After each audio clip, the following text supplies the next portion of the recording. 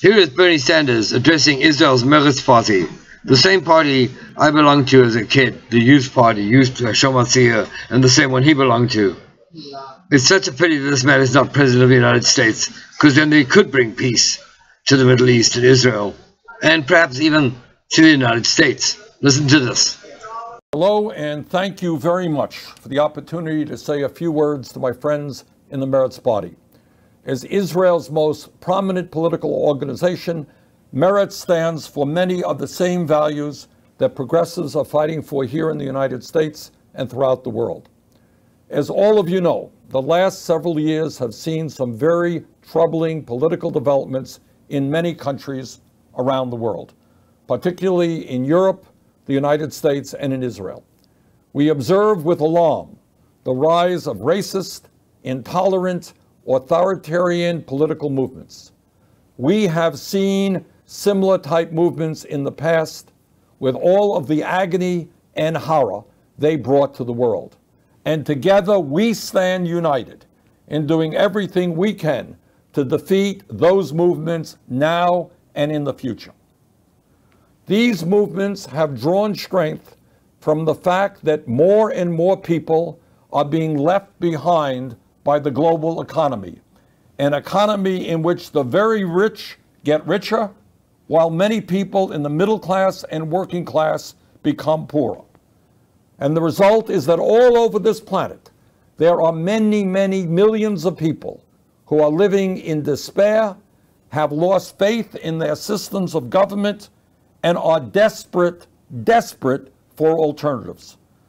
These people often see their own governments as elitist, as corrupt, as ineffective, and ignoring the pain of their lives and not delivering a better future for them or their children.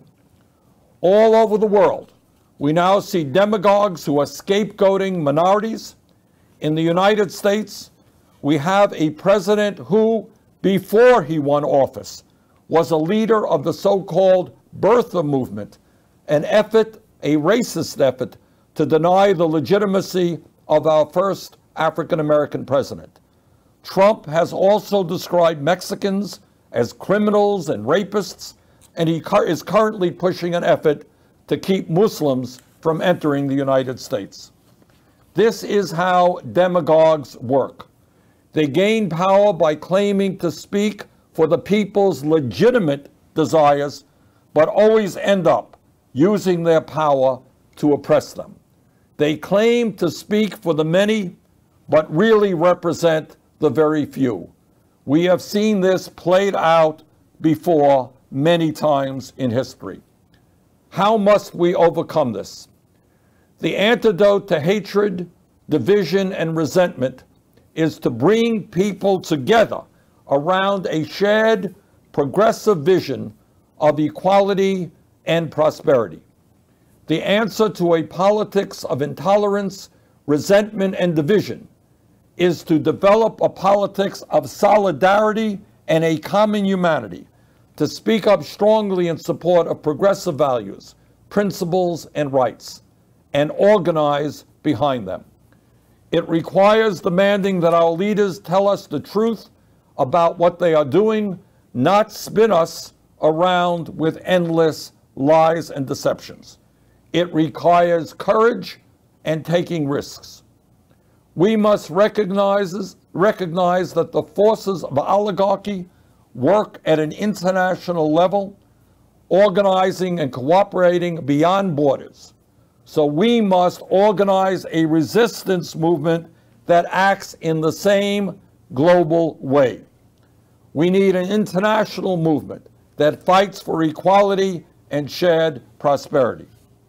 We must remind people that they have the power to change politics, that real change always comes from below, not from on top.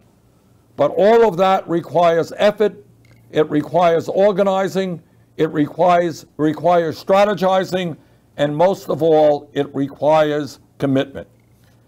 Brave people uniting around a common set of values with clear goals can change a country, they can change the world. they can even change the Israeli-Palestinian conflict. We are now in the 50th year of Israel's occupation, an occupation which denies basic Palestinian rights while failing to deliver Israel real security. I know so many of you agree with me when I say this occupation must end.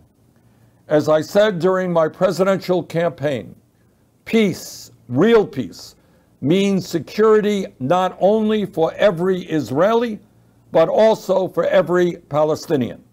It means supporting self-determination, civil rights, and economic well-being for both peoples.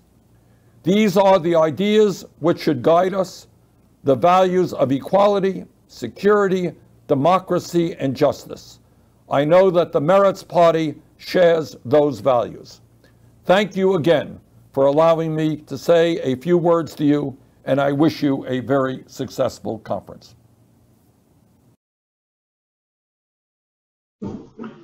I'm Neil, the talk show pip, and I'm world famous in Hollywood. And Bernie Sanders, it's such a pity that you're not president of the United States.